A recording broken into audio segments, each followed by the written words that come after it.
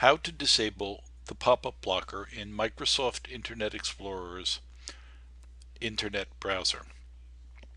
Blackboard requires pop-up windows in order to function correctly. You will not be able to access your content or perform functions in Blackboard until you have disabled the pop-up blocker in Internet Explorer. Here's how to do so. The version shown here is version 11, but it works similarly in previous versions of Internet Explorer as well. When you've reached the final page before logging into Blackboard, shown here, you can determine if you have a pop-up blocker working by clicking the final step. Click here to access Blackboard.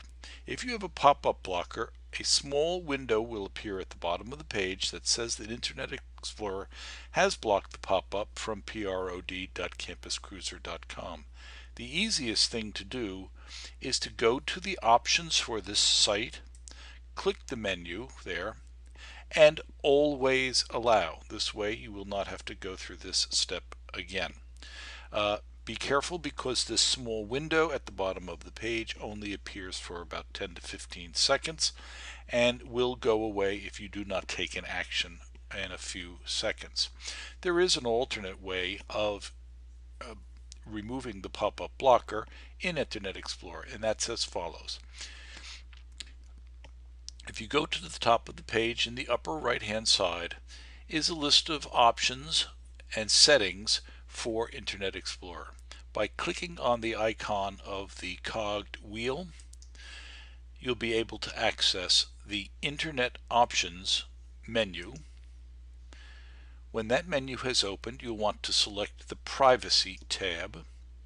You'll notice that there is a subheading for block pop-ups or pop-up blocker. You'll want to click Settings, and you'll want to type in manually the address that needs to be opened to enter Blackboard, and that web address is prod.campuscruiser, one word, .com, prod.campuscruiser.com, and click Add.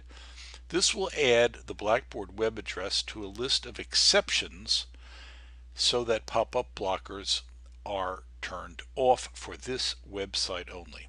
Close this window, click OK at the Internet Options window, and you'll now be able to get into Blackboard. If we go back to the same page that we saw earlier and we click here to access Blackboard, the link, you'll now notice that we are able to open the Blackboard window and proceed with our work.